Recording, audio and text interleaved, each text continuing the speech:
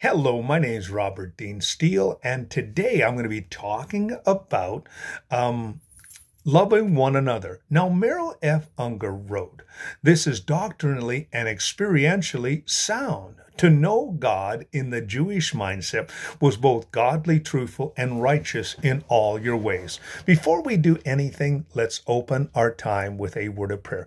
Heavenly Father, we thank you today for what we're learning from the Word of God, and we ask your blessing upon this now in Jesus' name. Amen. Well, this means to control or have the Lord control 7 days a week, your thought, your words, and deeds controlled by the Holy Spirit. Any less would be the sin of partial surrender. Now, Solomon points out in Proverbs that wisdom will help us to recognize and break the attraction of sin. Remember, sin only is good for a season. Solomon names several culprits to watch out for. He says greed is the number one priority. He also says, be careful of lust of the flesh, lust of the eyes, and pride of life. Solomon warns also against all types of immorality.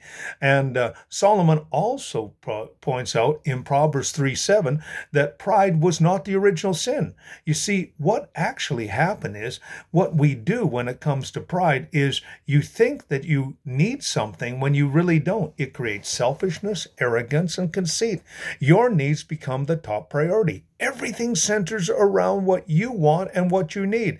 That's why self-discipline and control are so very important to the child of God. Solomon points out in Proverbs as well, he says the instructions and discipline are supplemental with lifestyle. He points out with other proverbs, we must not only hear God's word, but do them. James says the same thing in James 1:22. Proverbs 1:7 says that wisdom is grounded in the fear of the Lord. It is a deep reverence for God and is manifested in sincere, unquestioning obedience to his commands.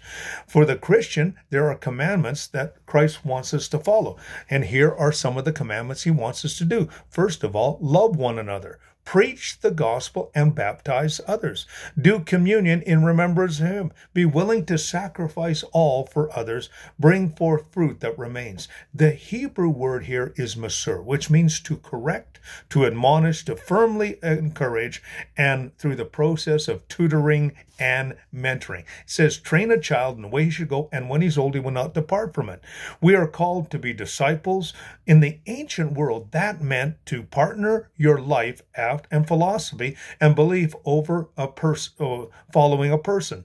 The word discipline means the word disciple. To discipline oneself means to set your priorities and lifestyle in the direction that God wants you to be, most beneficial to yourself and others. In the case of the Bible, Christian, it means to model and mentor our lifestyle after Jesus. You're putting into practice what you see, hear, and know and experience.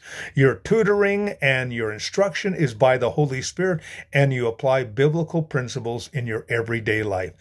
We need to do that today. Well, if you like what you heard, of course, I encourage you to press like and subscribe to my YouTube channel. My name is Robert Dean Steele. You have yourself a great and godly day.